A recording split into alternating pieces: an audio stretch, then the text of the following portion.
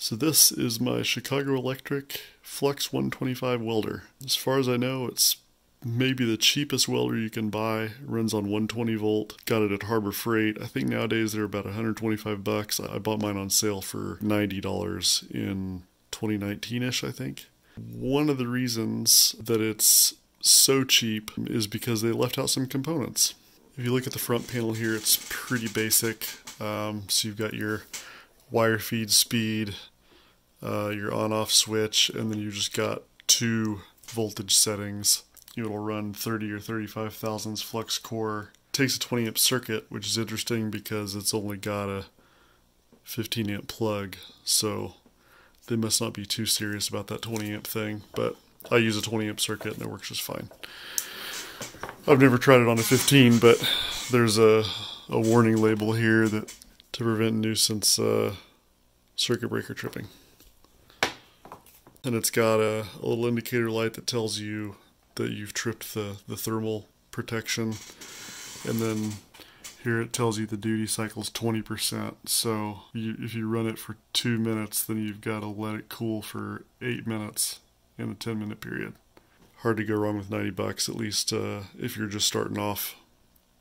So the missing components are what really separates this in both cost and capability from what you would buy if you were buying a more well-known brand of flux core welder. The way I discovered this was I was looking on YouTube videos for welding tips, and I found everybody doing flux core welding was using a higher dollar welder, and they always started off by saying that you did flux core with DC electrode negative, which is the opposite of what you do with MIG, with shield gas, which would be electrode positive. So I started looking into the workings of this welder, and I discovered it's not electrode positive or negative because it's not DC, it's AC. It's basically just a transformer in a box with a wire feeder. So it puts AC out to the electrode, and to the best of my understanding, that limits the power output that you can put into heat you can put into the metal. And then it also causes more spatter just because the current is constantly switching directions 60 times a second. To make this more like a nicer welder, I've added the equipment to make it DC. This is a bridge rectifier. So what that does is it takes the AC wave and it takes the bottom half of it and flips it up to the top. So instead of a sine wave, then you get kind of a quick series of hills and valleys. That generates a lot of heat. So I've got its aluminum heat sink here. Down here I've got a 47,000 microfarad capacitor, and then there's another one back there behind that circuit board. There was not room in this cabinet to get both of them together, so I had to lay one down. That's the one that's laying down, and then here's one standing up.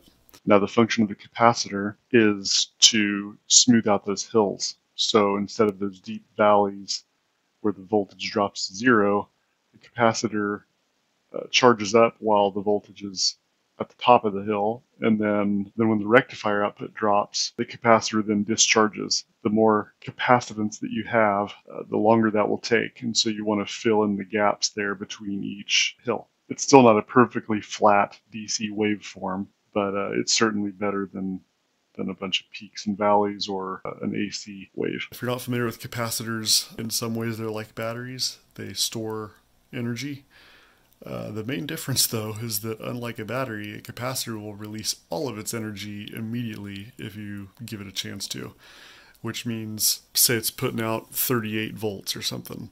Well, that means when you shut the welder off, there's still 38 volts across those capacitor terminals, and it will release all of that if you short the ground to the electrode, even if you're not running an arc and not pulling the trigger. What you do then is this is a bleed down resistor. So I put a 50 ohm bleed down resistor there. Like the capacitors, just run straight across plus to minus, so that once you've let go of the trigger, the capacitors drain into that resistor, and it converts all that power to heat. And found some calculations of the capacitors and the resistor, and found that a 50 ohm resistor was good.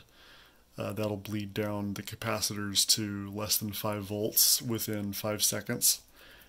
After stopping the weld is about a 29 watts of power dissipation, and that's a 50-watt resistor, so I got plenty of headroom there. But at the voltages that we're talking about, it's like a fraction of an amp, like 3/4 of an amp, so it's not something that's gonna be a parasitic loss. This is a theoretical wiring diagram of the system. So you see diodes of the bridge rectifier center left, and then you basically just have the capacitor wired in parallel from plus to minus across the rectifier output.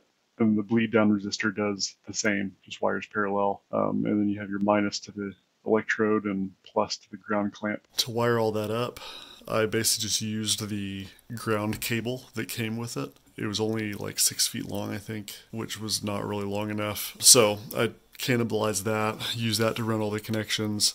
Basically, I interrupted the output of the transformer before it went to the ground clamp and the electrode, ran it to the bridge rectifier on the AC side, and on the DC side, I have plus on this side and minus over there. What I've actually done here is I've just connected the bleed down resistor directly to the output of the rectifier, and then I did some things with the capacitors there just because the packaging worked out well in that cabinet. I don't know if you've shopped for copper wire lugs for larger gauges like you would use in a welder, like 8 gauge, but they are absurdly expensive. And since I was going to need about 12 of them, I just went to Lowe's and I bought 1/4-inch soft drawn copper tubing. Used a tubing cutter to cut it to length, fed my wire into it, crimped it down really, really tight with a pair of vice grips. Got out my propane torch and some solder, and I soldered it up. I had to take one apart because I messed up a connection, and it was really hard to get apart. So I'm pretty confident that these things are going to hold together in the welder. So the ground cable initially just went through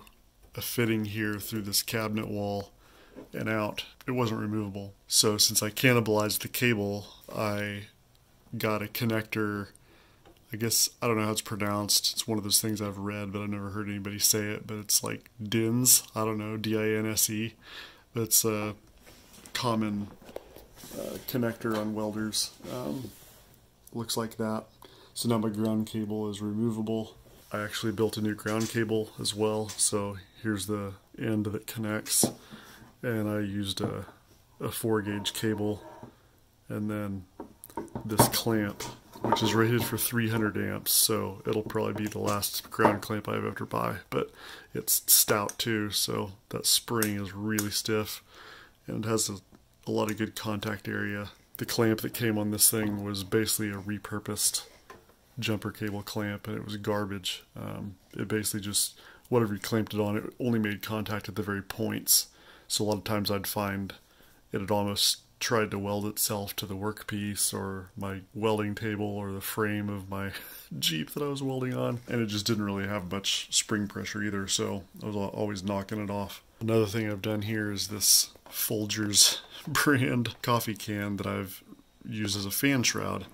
So the original arrangement had that fan just in open air, which is a horrible arrangement for a fan. Basically what that does is it just lets the air kind of blow out and recirculate, and it doesn't really move very much air through the cabinet, it just kind of throws it around. But what this will do is it'll force the air to come in through this grill, and the fan can actually, instead of recirculating, it'll actually blow through the cabinet and cool the components here.